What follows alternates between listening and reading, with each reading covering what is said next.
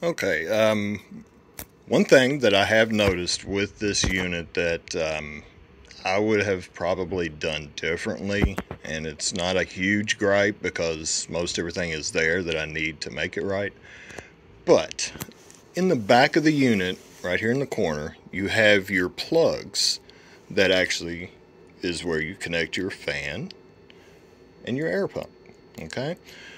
Now, this controller has the ability to toggle relays so that when you start your job, these things come on and you don't have to leave them running all the time. Okay? And that's done simply by using relays, just like that. Okay? So your controller turns on a relay, you send power.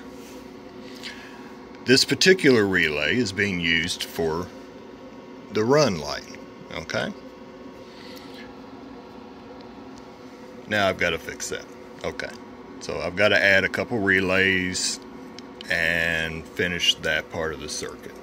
See, right there they are. Those are the plugs that I now have to automate through these relays, and really all it would have been is the expense of 2 more relays, potentially 3, but honestly, I'd probably leave my chiller running all the time, so it's okay. But the other 2, yeah, I probably would have put those on relays. That's just my 2 cents. You know, I do this part for a living, so there you go. Just me being picky.